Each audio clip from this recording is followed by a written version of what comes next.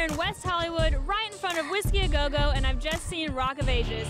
It was awesome. We got the chance to sit down with Catherine Zeta-Jones. Now, she's got a very choreographed scene in this movie where she's getting down in the church. Check out these exclusive interviews with BlackTree TV. This man is responsible for so much filth.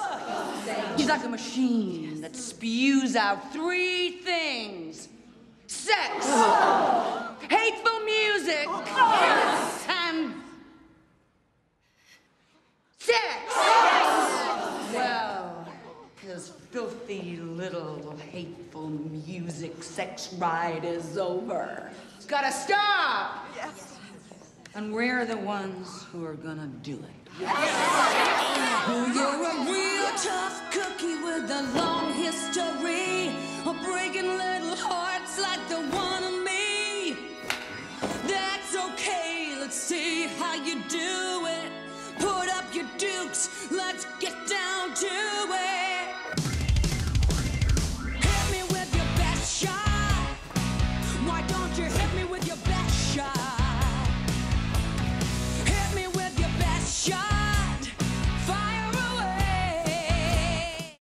Well, I'm here with a great actress, Academy Award winner, Miss Catherine Zeta-Jones, and this was a fun movie. It looked like it was fun to even act in. You know, I know it's work for you guys, but it looked like it was fun to just be a part of. How was the choreography and stuff for you? I know it's not your first musical. Well, it's intense. To do a musical on film is intense because, unlike doing it on stage where you have beginning, middle, and an end, and you get people applauding in between. You know. Mm-hmm.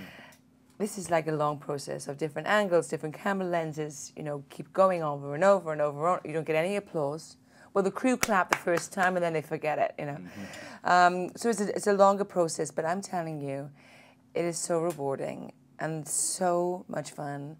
And when I sit in the cinema and I see the movie, I go, I hope everyone in the audience is having just as much fun as we had making it. Right. And I think they are. You know, I look around and they are.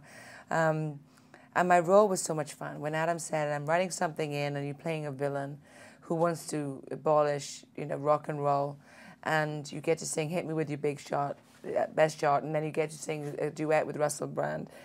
It's just like, sign me up. And with this cast, are you kidding me?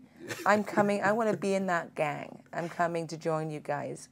What time do I show up? Really, because like with a lot of musicals, I mean, musicals are always fun, but this music kind of means a different thing to a lot of people, you know. And so it makes me ask you, like, if we take it back to the '80s, like, what was your rock experience for that time period? Were you were you a rocker? I know. I was working in the '80s, but I had big hair. I had the whole, you know, I have photographs to show how bad I looked. I was into like the British New Romantics, you know, Spandau Ballet, Duran Duran. You know, makeup on guys is always great. And it took me a while in Wales and London to get this real specific LA Sunset Strip 80s big sound, big guitar, big head, big speakers, you know, big shoulder pads for the women, and eventually came. But it was a real special time here, right here, where we are today on Sunset Strip. So you're part My of... biggest rock and roll moment for me, though, came later when I was at the Rock and Roll Hall of Fame and Bono from U2 serenaded me. Wow. That was me going, this is rock and roll. And I am in the middle of it. This is too cool. I'll never forget that. Now, you've been a part of Chicago, and I know that you made your Broadway debut with a little night music with Angela Lansbury. How does Rock of Ages compare? When you just put musicals, like where do you think Rock of Ages is going to stand? Rock of Ages, for me, after doing Chicago and doing Broadway, Rock of Ages has brought out in me that we all have it, that inner rock star, that we do with a hairbrush in front of the mirror, imagining millions and millions of massive, adored fans screaming your name, singing your lyrics, playing your music over and over again.